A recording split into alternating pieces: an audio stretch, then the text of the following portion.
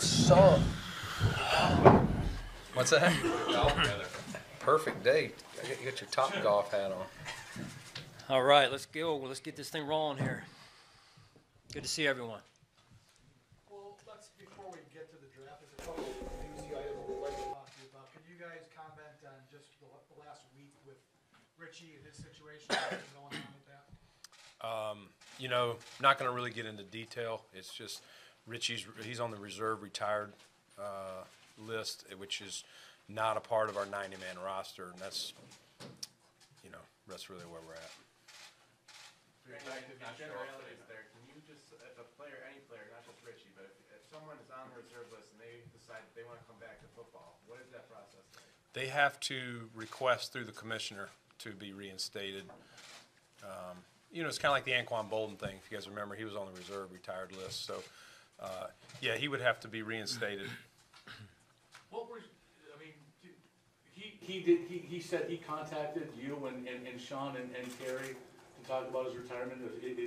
That's fair. And what do you make of, just the tweets and the social media stuff that has come out? I don't think it's really the time to get into it. It's just, let's leave it as is, and really Sean and I'd like to focus on any draft questions you got or the players that are here on the 90-man. Since we're talking about news, Sean, can you at least tell me what your message was to this team? I remember late last year, it might have just been shortly after the regular season, you had discussed about, there's a lot of holes that need to be filled here, that you guys were by no means there, so to speak. Yeah, I think really the biggest thing we tried to cover was, other than normal logistics and whatnot, the first day was just really the reality of our situation is such that eight of the 12 teams that made the playoffs in 2016 didn't make the playoffs in 2017. And so we have to turn the page from what happened last year and understand that this is a new team. It's a new year, new personalities, and so we've got our work cut out for us, really, and we've got a long way to go. That really hasn't changed. We're excited about the guys that we've added to the roster and the work that apparently has been put in since the players have left us X amount of months ago. But really, we've got to earn the right, and that starts really today. And there's also a new set of, I don't know if you want to say problems or holes or whatever, because you've had some players leave that maybe weren't as expected when you ended last season. And, we're talking about, obviously, Richie, Eric Wood, you made a trade quarterback. So there's a different set of circumstances than when you walked in. Mm-hmm. Yeah, every year is different in the NFL. That's our league, right? It's every team is different, so you really got to start over day one, and that's what we're here to do today. Our players, worked extremely hard, it appeared, and in and out of the meeting rooms, and the coaches were prepared, and the staff was ready to go, all the way up and down the board. So, my hat goes off to the team here, and that just is not just the players and the coaches, but everyone in this building that was ready to go from the first minute that the players walked in the door this morning. Brandon, how often do your draft board set pretty much at this point, and how much wiggle room is there between now and then, and in particular the quarterbacks when you're looking at ranking them? Yeah, we haven't finalized every position, but we're pretty close. I would say we have it down to some clumps. Maybe you got, several DBs in the third round. I'm just making this up, but that were okay. If you got into the third round and you got these three corners and they're all close, now anybody like that, we're just kind of going back watching film. If they were all three there and they were the best players on the board, which one would you go first? Which one would you go second? Which one would you go third? So we've got them close to where their final resting place will be, so to speak, but that's kind of what we're doing now. Scouts are here, and we're basically just going around and trying to settle some arguments in the room of how each of us sees guys. But and quarterback holds true to what you're talking about, quarterback. Yeah, we're pretty close there, but nothing's finalized at this point. How often is it to get a franchise quarterback on this roster? I'm sorry, what did you say? How important is it to get a franchise quarterback now? You got to have a franchise quarterback. That's one of the main jobs of a GM is to to find a franchise quarterback. It's quarterback league. I'll say it every single time. You have to have one. How often do you field that question? What's that? How often do you field the question? Whether Probably you're until at you- Wegmans or until- whatever store? yeah, until No, we- but, I mean, about, are you drafting a quarterback with the first pick, and who's it gonna be? How often do you field that? Well, when I go home every day. Did I hear you say Did I hear you say Wegmans? Is that what you said? Yeah, I mean, that's why you love this fan base, is the passion. And I get it, I respect it. Some of the conversations, some of the comments, they're not even necessarily asking for my opinion, they're just giving me theirs. I know Sean gets it, Boyko gets it, and he's a PR guy. Everybody gets it, and I like that. People care. That's all you can ask for. And I get the question. It's fair. And until we can stand up here and say it's somebody that we currently have on our roster or somebody who's not on our roster, we're going to get that question, and that's fair. So could you deem this draft a success if you did not come out with a franchise quarterback? Yes. Why? You know, there's a lot of good players in this draft. And that was the big thing of moving from 21 to 12. The natural assumption, I get it, is they're moving up to get a quarterback, yada, yada, yada. No, we improved our draft position. That was a second-round value jump to go from 21 to 12. We're excited about where that moves us, you know, on our draft board, the players that we see would be available there. Hey, Brandon and Sean, given what's happened on your offensive line you've lost 3 really good players, 2 by retirement, and you traded Cordy. Did what's happened the last 2 months at that position alter any of the thinking as you go into the draft? I mean, I'm guessing in January you weren't thinking you'd have to replace 3 starting offensive linemen. Has that changed anything in regards to your draft strategy? Not to our draft strategy, no. I mean, there's all sorts of surprises that happen. I can't say that Sean or I had an idea that, you know, those 3 changes would all happen when we walked off the field in Jacksonville. But you're constantly having to adapt and adjust. I kind of categorize it maybe crazy, like, okay, we lost that player, he's down. It's like a guy going down for injury. What's our next best avenue? Who's out there? You know, you can't help it. And, you know, we're always going to continue to try and fill those roles. We tried to do some things in the draft. You know, we brought in Marshall Newhouse and Russell Bodine. So we did fill a couple of those. And then we got some guys on the roster that we're happy with, and we got the draft. And I think I mentioned this before. There will be guys that will come after the draft. Teams will draft players and say, you know what, I feel better about this position. I'm going to go with this young guy, and I'm going to let a veteran go. So we don't play meaningful football until September, and that's our job, is to make sure we have the best 53-man roster after the last preseason game. When it comes to a guy like Josh Allen specifically, but even players like him, when you look at completion percentage, but you compare it to the guys he had around him, how do you weigh that? You know, you want to make sure you get it right, but he wasn't at the same level, so necessarily wasn't thrown to the right talent, things like that. Just kind of how do you weigh that, particularly the numbers and things like that, with the talent around him? Yeah, I don't want to get into specifics about each person because I think that's a dangerous road. But to your point, there's a lot that goes into evaluating college quarterbacks. It is a much harder job than evaluating pro quarterbacks. With the systems, the talent level, you know, you got some teams that are all spread. Some conferences play great defense, some don't. You got all sorts of things that you have to weigh in there, and those are all part of it. But there's no one factor or anything like that's more important necessarily. Last year, Sean spoke often about, the big picture. It was often about, building the right way. It was a general thing, not necessarily looking at the record. Do you subscribe to the idea that sometimes perhaps you might have to take a step back in order to move forward? Or is it just a constant, it doesn't seem like it's always a straight linear line up the hill, so to speak. Yeah, I mean, you'd love it for it to be that, but it doesn't always happen that way. I mean, the thing we're trying to do, we're trying to, get better every year. We're trying to, we had 9 wins this year. We're trying to get more, but it doesn't always happen for various reasons. It's a competitive league. Sean said it earlier. This is a new team. We're 0-0. We haven't had the draft yet. We got 9 picks, which I'm excited about. I think he is, or at least hopefully he's still excited after the draft. But that's kind of our mindset, is just we're always looking to get the right type of fit. You know, nothing's changed from even before I got here to what Sean said. That's where we're so aligned, and we want talented players, but it's got to be a fit for the team, and that still holds true as we sit here today. Sean, what about your voice when it comes to this defense, which needs a lot of work and a lot of improvement?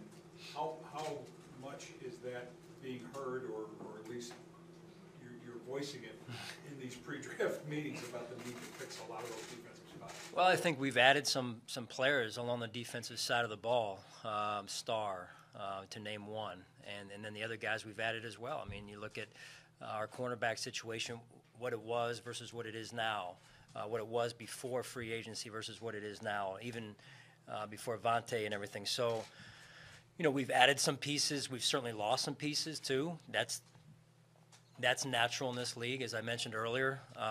You know, Brandon and his staff have done a really good job of staying on top of who's available out there. We added Tenney just today or the end of the weekend last week, and you know, we're always looking to improve our roster every way we can, and that's the great part about Brandon. He knows it's not where it needs to be. He knows he's always trying to find a way to improve it, he and his staff, and I think they've done a phenomenal job to this point. You know, our defensive staff, I really like the work that they put in this offseason, and also the offensive staff and special teams. The coaches have been hard at work finding out and building on what worked and what didn't work, and then trying to improve what we're doing systematically and schematically as well. So are you satisfied that free agency has addressed enough of those needs that, I'm not saying you're not going to draft defensive players, but that it's less of a priority in your mind? Well, I don't think we look at it that way. I think we look at it as just adding players that can help our football team in different ways, and certain guys will hold different roles, and those roles will become defined as we move forward at the right time. Right now, it's about these guys competing at a high level with one another. It's not about other teams. It's about us getting better in our building every day. And the work that our players, our coaching staff, our strength staff, our medical staff, our equipment staff, the work that those guys have put in to prepare ourselves for today. Again, I can't say how much I appreciate it, how much we appreciate it, and it's going to position us to put the work in moving forward at the same time. So we've got a lot of work to do. This is a process, as you've heard me say before. We started a year ago, or just over a year ago, and you saw us build a team. We're back in the market of building the team again, and certainly, Vic, we want to continue to add talent. So I'm not one that's going to turn down good football players. Are you satisfied with the Zay Jones situation? I'm sure you've talked to him, you've been back. Are you satisfied with where that sits right now? Actually, both of you could answer. Yeah, we did have some communication with Zay when we got back, and to this point, we are satisfied with where that is. You know, the biggest thing right now is where we go moving forward and how we handle our business moving forward. You know, listen, you know, people go through situations, and like I said before, I was disappointed. The biggest thing was we were able to talk about it and come to a point where we all agree we need to move forward, and I'm excited about the future for Zay. How much do you, Brandon, you and your staff do like mock draft exercises, essentially, you know, different scenarios that you run through? Yeah, we do that, and what we'll try to do, that'll probably be Monday before the draft next week. We'll sit there and just go through it, and that'll be each of them's job to throw up scenarios that are legit, are real, and we'll debate them in the room. How you know, which way you go, and we'll actually do some actual mocks. I'll assign some guys. Hey, you're the Browns, you're the Giants, you're the Jets. You know, down the line, who would you choose based on their needs and, you know, what you're hearing out there as the chatter, so to speak, just to basically give yourself those scenarios, and we'll do that through the first couple rounds, you know, so 12, 22, 53, 56. And you said you're close on the quarterback. Could you elaborate that mean you're closer to separating one guy out from that group? No, I think just ordering them. Like when I say close, I'm saying ordering them how we would select them if all of them were there. You know, if we were the Cleveland Browns at 1, what the order would be.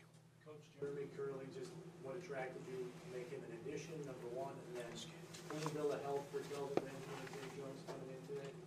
Yeah, you know, Jeremy, we were able to add Jeremy over the weekend. He came in and worked out Friday, I believe it was, Thursday or Friday, Thursday maybe.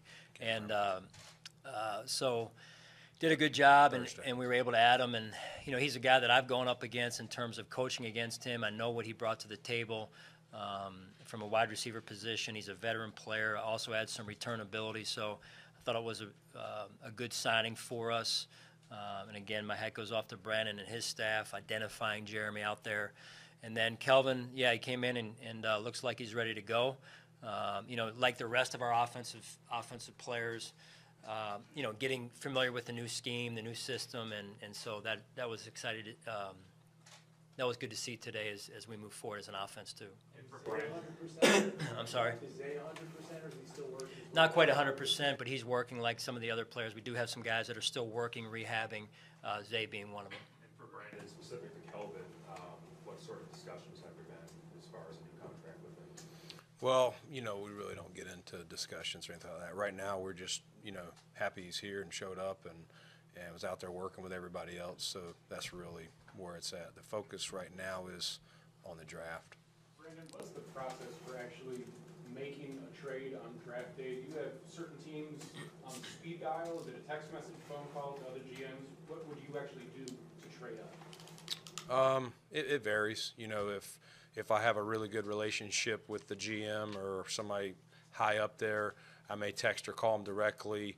If Sean does, or if Joe Shane, or, you know, Terrence Gray, one of the guys that's done a lot of the work and the leadership in the room, you know, if he's really, hey, check with him, tell him we're interested in this, or see if they're interested in that. That's generally how it would start. And then if it leads to, hey, there is an interest, then I would get on with the GM. All right, did you go through, Brandon, this is your first draft, are there anxious moments? It's like I have this vision of like a boxer, you know, he's inching towards the fight day. And I don't know, have you lost sleep? Have you, I'm sure you played a million different scenarios in your head, and all it takes is one trade or something to blow the whole thing to smithereens anyway. But Yeah, no, you're spot on. You think about it all the time, even when you don't want to think about it, because we're competitors, and, you know, you want to win every pick.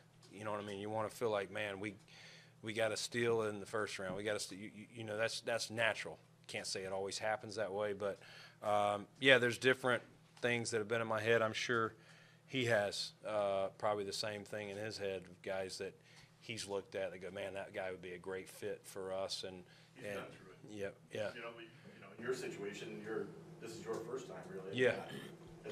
As the head guy, no, you're right. Spot on. That's very accurate.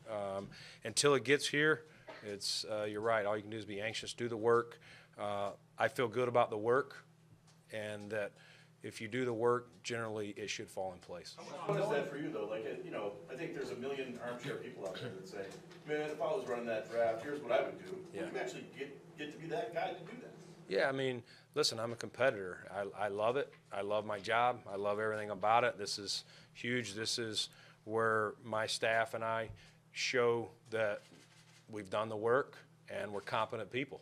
And my job at the end of the day is to give this guy the resources to lead the team and his coaches to produce on the field. And if I do my job, it helps him do his. If I don't, that's what I lose sleep. I feel like I let him down. Sean, knowing how critical continuity is to an offensive line, just given a situation where there is a lot of people, how are you at this stage of the offseason sort of plotting for that? Conversations you've had with Brian, with Juan, and the approach, knowing that it's a very different set of circumstances than Yeah, I mean, Vic, there is something to be said for continuity. I just know, and you've been around this league a long time, that's hard to say every year at every position. It just so happens we've had some guys come and go at the offensive line position, to name one. That said, you mentioned one of them, Ryan Groy. The leadership he has shown, and we haven't been together, very long now. It's been a day, but even previous to today, the leadership he's shown, the leadership Jordan Mills has shown, and Deion Dawkins, even for a young guy, these guys are stepping up, and that's what you want to see. They understand what's at stake. They understand there's an opportunity as well for them to step up and increase their leadership influence, and I've been nothing but impressed with the way they've handled things. And how do you take into account, just the wild speculation and how it changes from week to week, maybe even day to day? One day you're trading with the Giants, it's a lock. Next day you're trading into sixth spot. One day you're picking this guy, like one guy that. Have you paid attention at all to some of the speculation, the wild speculation that's been out there, and what do you make of it? That's a fair question, John, but you can't. There's so much chatter out there. If you pay attention to it, the last thing I want to do is be swayed by anything from the outside. And I get it. It's a fair question, but no, I don't listen to it. Brandon, in terms of finding a middle linebacker in this particular class, have you found it? It might not be a great draft for that specific position. You have that need, it looks like, on your roster. Yeah. As you look at the draft class, is that going to be a tough one to fill, maybe? I don't know. That's a tough question without giving up competitively what I think of that position group in the draft. But we do understand, we do realize that Preston was our starter all year and is not here. And, I get it. You'd love to come out of here with a guy you felt good with that could do that. But even if we don't, I mentioned it earlier, we don't play meaningful football until September, we'll find an answer. How much sleep do you lose when you hear people say this could be the Bills' most important draft since they took Jim Kelly? I hadn't heard that till you just said it. But. You made it up. All right, well. That's on the record, right? He made that question. So, thanks. I won't be sleeping for the next 10 days, Jerry. No, listen, every draft, I take this as no different. I get it. I really do. But we're at 12, and I don't know what's going to be there at 12. I don't know what quarterback will be there. I don't know if we're going up or going down. And that's really how it is as I sit here. I know everybody, as soon as we're trading up, first of all, I said it before, even if I wanted to trade up right now, even if I said I know the guy I want to get and I need to get to this spot, it takes a partner to do it and be willing to move out. And so, again, I think I'll lose sleep every year going into the draft because you're always going to have holes. You're always going to want to make your roster more competitive and better. And that's the thing.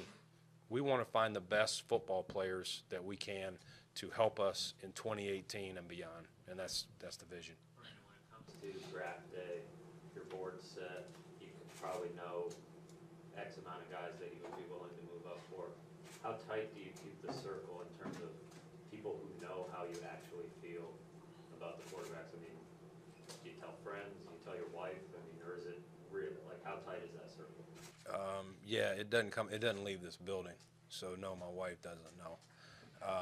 But no, it's very tight.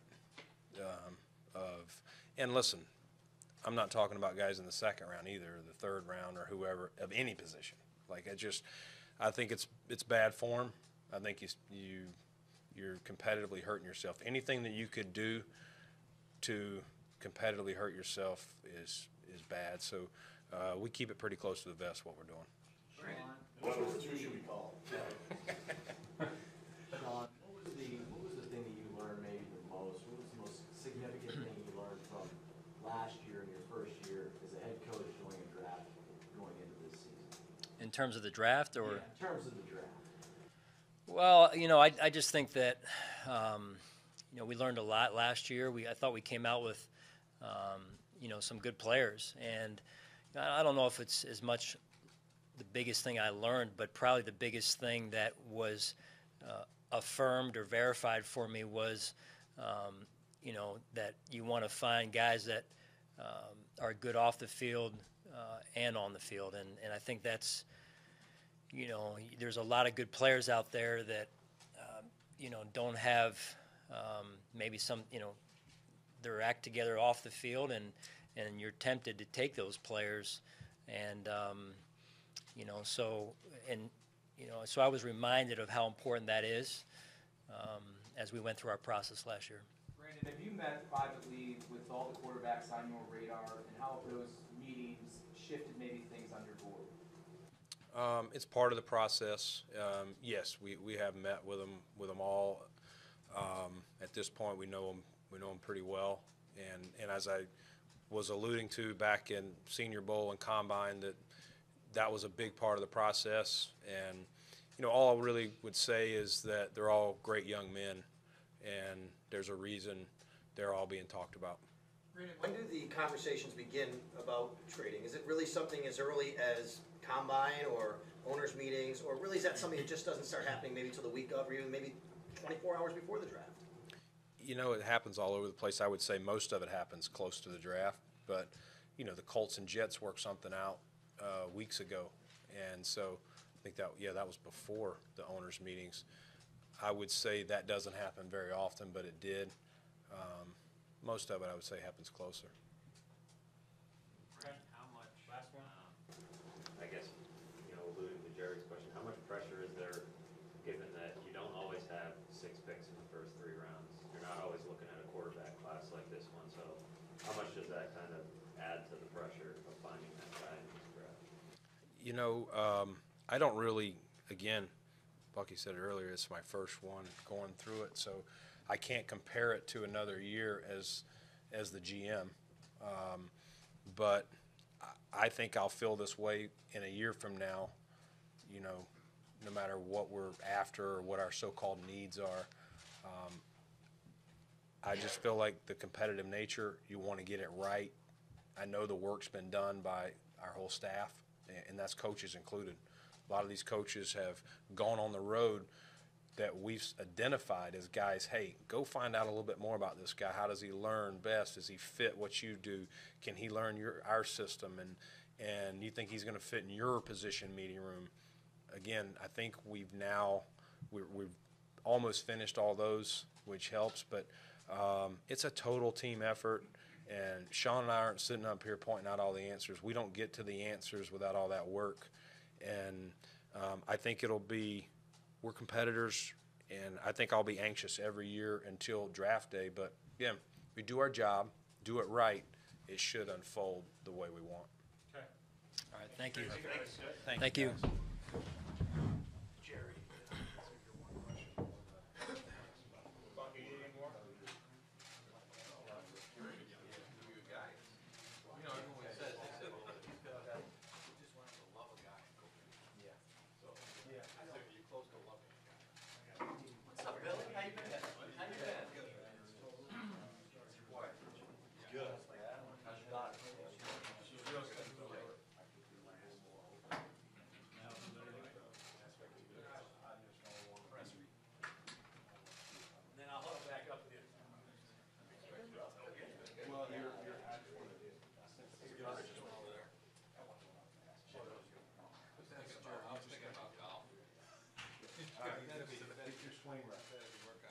I will, as soon as this draft. So thank you guys.